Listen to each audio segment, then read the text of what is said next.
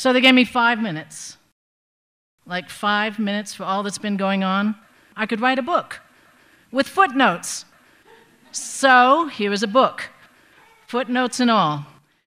Chapter 1.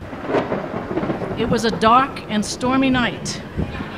Really dark, really stormy, very confusing and upsetting. Chapter 2. That night was followed by a lot of feelings, shock, sadness, fear, anger, alienation, and more. Chapter 3, then it got worse. A huge increase in hate crimes and harassment all over the country. Footnote, Anti-Defamation League, Southern Poverty Law Center. Chapter 4, we started to make sense of what was going on. History is not a smooth curve, steadily moving toward progress. It goes up and down. Footnote, just about any historian. The arc of the moral universe is long, but it bends toward justice. Dr. Martin Luther King.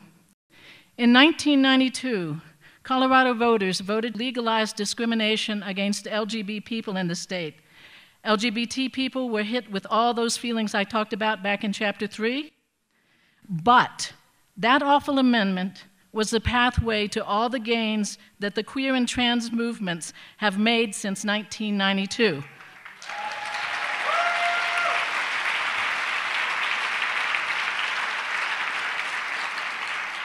Footnote, Jean Dubofsky. Backlashes are an expected consequence to making progress. Used well, backlashes provide the way to waking us up and activating us. Footnote, just about any political scientist. We must have been doing something really right because this looks like one very big backlash. Footnote, anyone who is paying attention. Chapter 5, about those feelings we were having. That which does not kill us makes us stronger. Nietzsche. Shock, we adapt. Sadness, we cry. To get out of a problem, you have to get into it. Footnote, Richard Clough. Fear, it hardly ever kills us. I'm frightened all the time, scared to death, but I've never let it stop me. Never. Footnote, Georgia O'Keeffe, and just about any woman you'll meet. Anger, it's a reasonable response to violation. Footnote, Peter Giosorio. But don't cultivate anger, direct it. Otherwise, it just becomes resentment. Resentment over time is like peeing down your own leg and hoping it makes someone else uncomfortable. Footnote, Friends of Bill. Instead of that, try this. I cannot help but feel some measure of anger. I must deal with that anger. I don't want to wrestle it to the ground. I want to harness it. Footnote, Charles M. Blow. Alienation, Part 1. Make sure you don't give your power to people who would do you harm. It's good to watch what they're up to, but don't put all your focus on them, just enough focus to be as safe as possible. Alienation, Part 2. Focus on your allies instead. Build your culture, build your alliances, create community. Footnote, Wakesa Matsimoyo.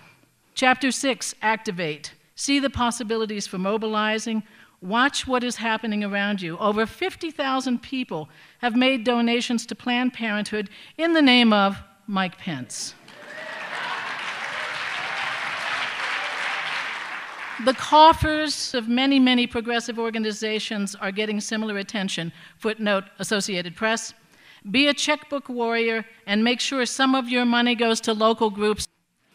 Notice we have allies in a variety of places. The governor of New York is setting up a whole new system for New Yorkers to report bias incidents.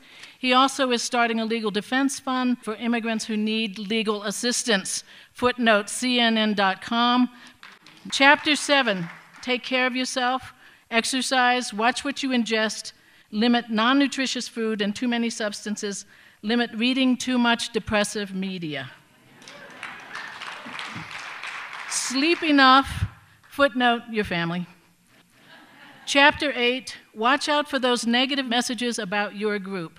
This is the best time in the world to fight and win against internalized oppression. The most potent weapon in the hands of the oppressor is the mind of the oppressed. Footnote, Steve Biko. P.S. Your most potent weapon is taking your mind back. Chapter 9, privilege. We all have some. Know and own your own. It will help you not to wield yours in destructive ways. It will help you to spend your privilege well. Footnote, Suzanne Farr. Pay particular attention to people in groups that have relatively less privilege. Stand with them. Our liberty is bound together. If you have come to help me, you are wasting your time. If you have come because your liberation is bound up with mine, then let us work together. Footnote, Leela Watson. Chapter 10, coalitions. During most of the recent U.S. history, oppression has been waged on different groups, one group at a time. This makes organizing really difficult. Now, many, many groups are being attacked simultaneously. The potential for mass mobilization and coalition building is greater than it has ever been in my lifetime.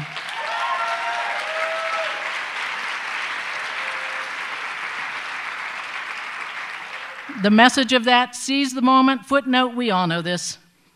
Chapter 11, take care of yourselves and one another. A wise person, just before he died, was once asked what he had learned in life. He said, be a little kinder. Footnote, Aldous Huxley. There are no more pages in my book. This must be the end, but it doesn't say the end. It says the beginning. Frederick Douglass saw that the end of the Republic begins on the day when the heroism of the struggle for equality yields to the cowardice of resentment. Final footnote, Jill Lepore. What could possibly be more important, more meaningful, or more fun than to make this election the basis for renewing the struggle for justice, equity, and peace? Let's roll.